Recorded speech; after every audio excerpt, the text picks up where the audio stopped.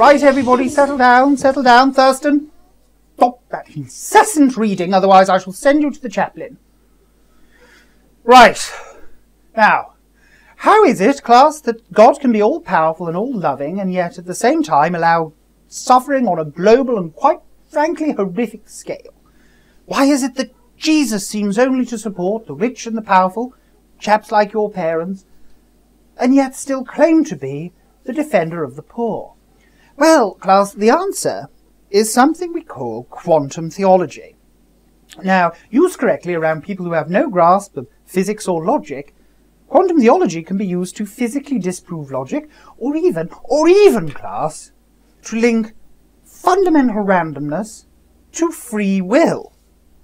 So for the next 45 minutes, it's quite a complex subject, so it will take the whole lesson to explain. We're going to learn everything about quantum theology. Now, quantum theology is usually used to explain things that can't be justified using traditional or classical theology. So let's look at a problem and both the classical interpretation and the quantum interpretation. Now, as we know, everything that happens does so because it is in God's plan. However, this plan, which we are all subject to, which is eternal and unchanging, and was written before we were even born, is able to be changed using prayer, usually in order to win musical awards or score goals. Or, as our American cousins might say, goals.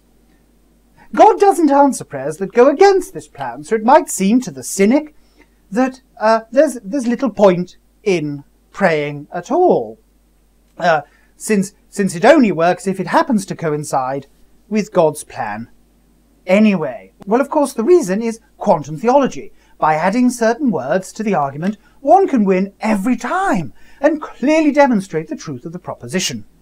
The quantum interpretation for the prayer paradox is that fundamentally everything on the plan is entirely random, and it's actually only probabilities which can be interpreted as certainties, because actually these things cause quantum probabilities wave functions collapse in a waveform, okay, to disprove logic, which of course means that the Lane-Craig certainty principle then applies.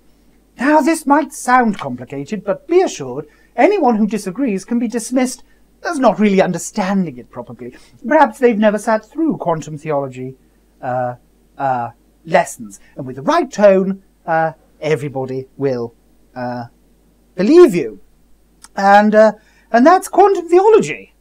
Gosh, that didn't take long at all. Right then, Williams, let's see if you can diffract some rocks with your head, and see if you can't prevent some interference with your brain.